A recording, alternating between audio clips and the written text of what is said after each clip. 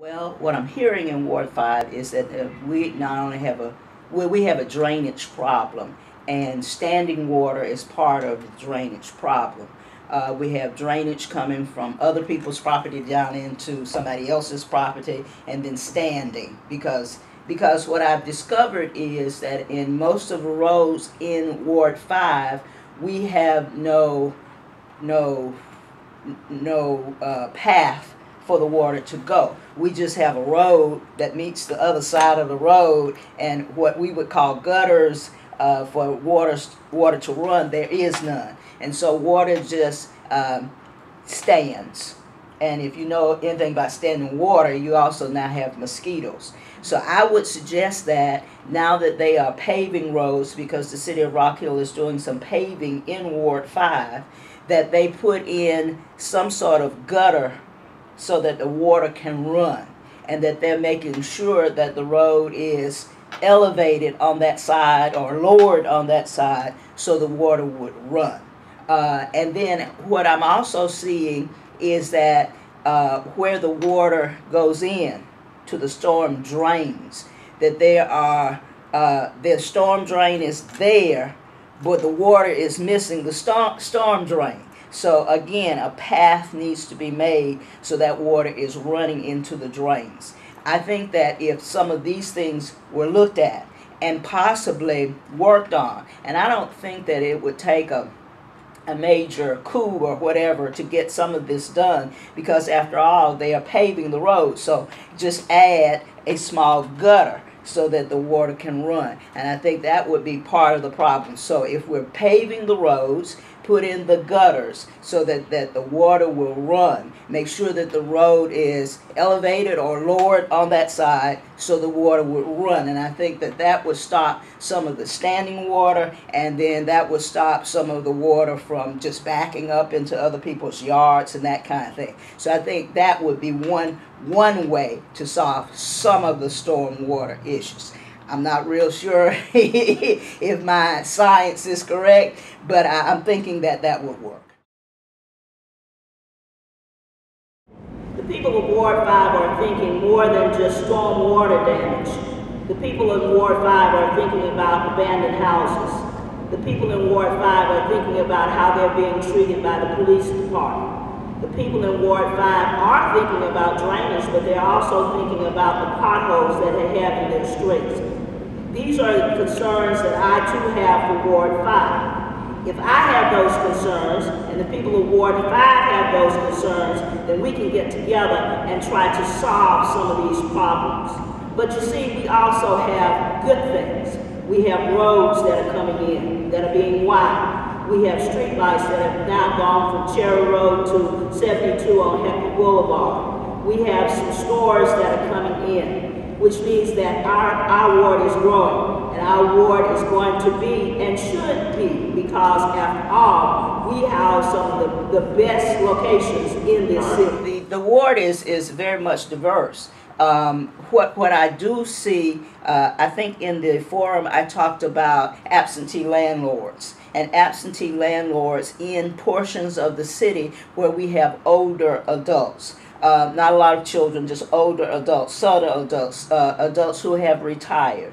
And with them having houses that are boarded up, or houses that are just standing and nobody's taking care of it, that of course depreciates their property. But also that causes a problem, because people who are walking the streets, or who are seeking somewhere to hide out, or kids who want some place to play or want some place to go and have their little sessions, they habitat in these houses. They go there, and especially at night. And this causes a kind of unsettling for the older adults. They are not safe in their own neighborhood, in a neighborhood that used to be a safe neighborhood where they could sit on the porch, where they could stand in the yard, where they could talk to their neighbors. So that is also a problem that I'm looking at. We do have that inspection, but it takes too long.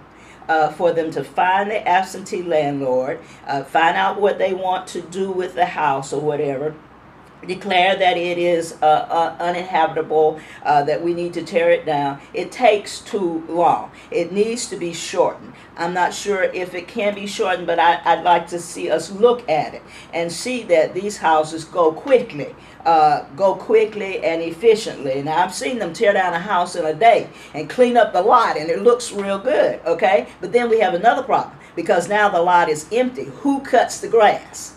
Who takes care of that lot? It goes to sale, it goes to auction, which is all well and good, but that takes time also. So we've got to put some, excuse me, we've got to put something else there when the house is torn down. Sure. So we've gotten rid of the house, now the lot is still. Then of course we're looking at things to do in Ward 5. One of the things that I would like to see is, I would like to see somebody open a restaurant that serves good food after 6 o'clock, say 5 to 9, somewhere where you could go and sit down, have a good meal, talk, entertain other people. I'm certain that whoever has a good idea, a good business plan, they could do well in Ward 5, because people are looking for places to go. They don't want to go to the mall area. They don't want to go to Cherry Road. They don't want to go to Manchester Village. They want to stay in their own ward. These are homebodies. They don't want to leave the ward. And of course we are a big ward, and we're spread all over the place. And we've got to do something about making sure that the streets are clean, that lots are clean, that we have a good appearance in our ward, because certainly we're proud. We do need a grocery store. Okay, we have Bilo, which is down on the lower end of 72 121, what some people call East Main Street. That Bilo is going to stay open while the others are being closed. We have Food Line there, but both of them are in the same area. We need something down on the lower part of Saluda, down that way, because whether you know it or not, there's a big explosion down there. We have houses, we have Roddy Plantation, we have all of that going on, going down 72 toward Chester, but it's in Ward 5. Okay, so those people are sitting there. They have to go grocery shopping. Certainly there's land down there that could accommodate that. I'm not real sure what's going to happen as Ward 5 progresses, because if we continue to have the kind of housing explosion that we have, it's going to tend to get a whole lot larger.